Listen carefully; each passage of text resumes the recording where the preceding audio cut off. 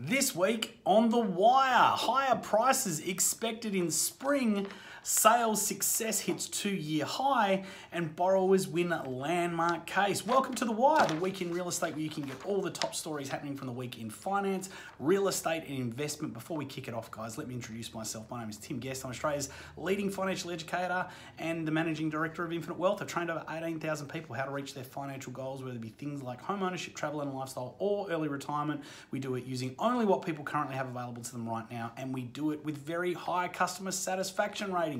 If you're first time tuning in, welcome, or if you're a long time follower, thanks for joining us again, guys. We love the fact that you spend your time with us, and of course, without you, these videos wouldn't be possible. Now, of course, we also love to see your interaction with these posts, so please like, love, angry, question, comment, tell us what you think, tell us how you feel, and the only other thing that I ask is for you to share these videos with your friends and family through your social media platforms so that they can get the benefit of this valuable information as well. But let's get stuck into the top stories happening this week. So higher prices expected in spring. So house hunters with plan to take action this spring will need to be fast and decisive or be prepared to expand their budgets. So fewer homeowners are listing their properties for sale, but there are a rising number of prospective buyers.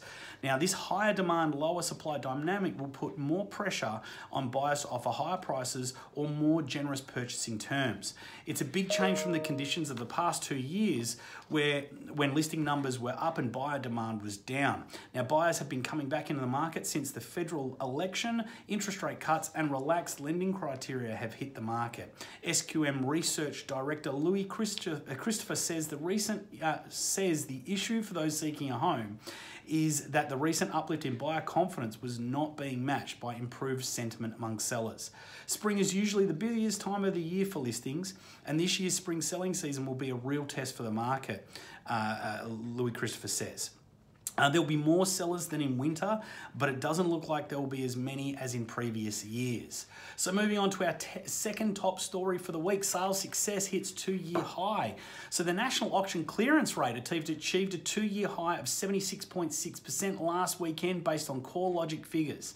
Now, this is providing evidence of further strengthening of house prices. This was well above the previous week's final clearance rate of 67.8%, despite the total number of scheduled auctions rising.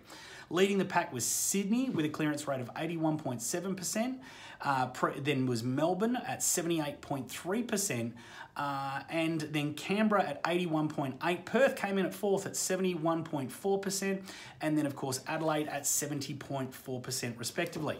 Now, CoreLogic's daily index shows house prices are set to rise moderately again in August, building on the small gains recorded by Sydney and Melbourne over the past 2 months. Domain, which recorded a 73.4% national clearance figure, reported the top result was the sale of a Toorak home for $7.05 million. Now, moving on to our last top story for the week, borrowers win landmark case. So Westpac has had a win over ASIC in the federal court, which experts believe will prompt borrowers to celebrate. So the federal court dismissed allegations made by the corporate regulator ASIC that Westpac breached responsible lending obligations in issuing home loans to more than 250,000 applicants through the use of the Household Expenditure Measure, the HEM benchmark. Now, Justice Nai Param found a bank could never fully assess a borrower's expenses because a borrower had the power to change some of their expenses after taking on a loan so they could make the payments. Speaking of the judgment, Associate Professor Mark Humphrey Jenner from the University of New South Wales Business School says ASIC should be cautious about being too litigious. This is a landmark case for responsible lending, and no doubt many prospective borrowers will be raising a glass of Shiraz to the judgment.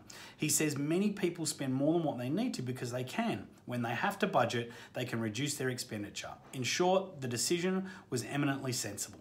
So that covers off our top stories happening this week. Now, before I go, guys, just a couple of housekeeping items.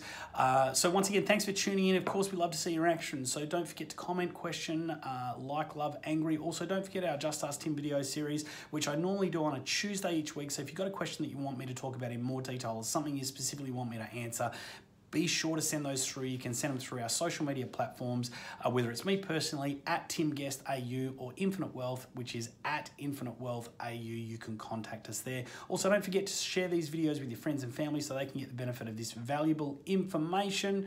And guys, that is it from me. Have a great rest of the week. Enjoy your weekend, and I'll look forward to speaking to you guys in our Just Ask Tim video series early next week. Thanks a lot, guys. See you later.